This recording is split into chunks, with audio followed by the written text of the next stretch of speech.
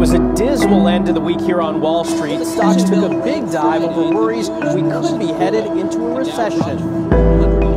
Risks of a recession are on the rise. I would say this is the most confusing moment in U.S. economic history. I'm not seeing any kind of recession signs. There is a recession in our future. A top concern for Americans: will they lose their job?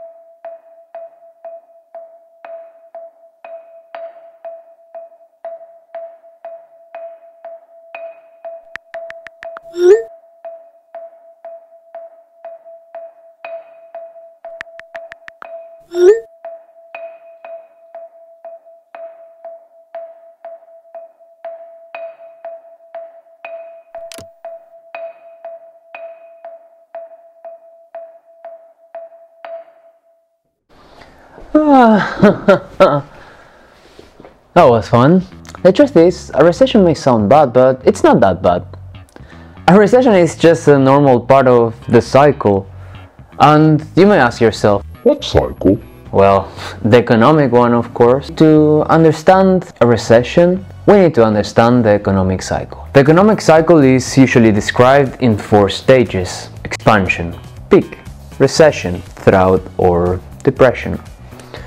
While these stages can be shown to recur throughout history, their frequency and how big they are depends on a large number of economic variables, such as interest rates, employment, trade, monetary policies, tax policies, you name it. These factors vary quite a bit, causing the cycle to vary quite a lot as well. And since there are so many variables that they can take weeks or months to gather and compile, predicting the precise moments of peaks and troughs of the economic cycle is challenging and even impossible. There is a saying among economists that say that economists are able to predict 25 of the last 3 recessions. You get it? Predict 25? Only 3? Not funny? Never mind. In essence, the economic cycle has 4 elements. The expansion, which features growth in most sectors, increasing employment, consumer spending and business investment, aka a thriving moment of happiness. The peak, which is that moment when the economy is at the best than it has been in a while. Then it continues to a contraction or recession, associated with declines in most sectors, with inflation typically decreasing, but we'll talk about it later. And last but not least, a recessionary drought or crisis, if you want to call it like that. But today we will only be focusing on the recession.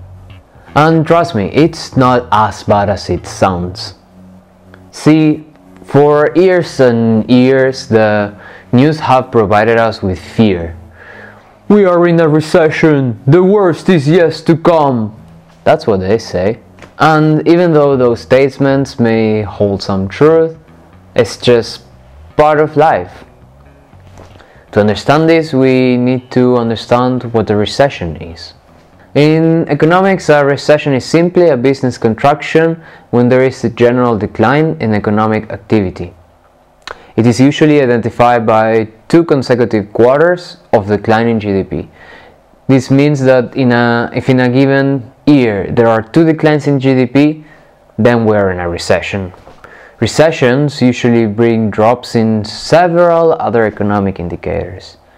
To understand which ones, we need to understand how recessions happen. First, you have a drop in real income. Real income is just your income adjusted for inflation and with social security and welfare payments removed. When real income falls, consumers cut back on purchases, lowering demand, which in the end lowers the wholesale retail sales. Declining demand for goods and services usually results in lower sales. which leads to a decrease in employment. Lower economic activity helps businesses to let off workers, as well as increasing requests for unemployment insurance assistance. Sounds fancy, but just lower employment leads to a drop in manufacturing. And as manufacturing decreases, then there is a drop in the monthly GDP estimates. Something that is not reflected in a recession is the behavior of the stock market, and this is because stock markets tend to be leading indicators, which means they're based on the anticipated earnings of public companies, meaning that the stock market may decline prior to an economic recession, as investors anticipate the downturn, which leads to what it is known as the bear market, which happens when the market declines by 20% or more over a period of at least 2 months. Now that we know how a recession happens, it's not all bad. In the end, it's part of the economic cycle, and things will just get better. Just look at what happened. In 2008, in the Great Recession, this recession began in December 2007 and it lasted until June 2009.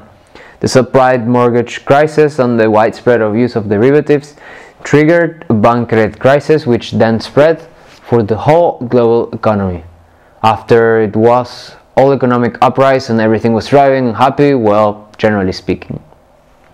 The same happened in 2001 though, with the dot-com bubble burst recession lasting just 8 months. The economy contracted. This recession was caused by a boom followed by a bust in the dot-com bubble business. Part of the boom was caused by companies concerned over the change from 19 to 200. Dates in their computers would change, and this got further worse than with the 9/11. Even though recessions are part of the normal cycle, living through them isn't always easy. Knowing the signs of a coming recession can help both investors and non-investors alike take steps to avoid the worst effects, including pay down debt and avoiding speculative investments.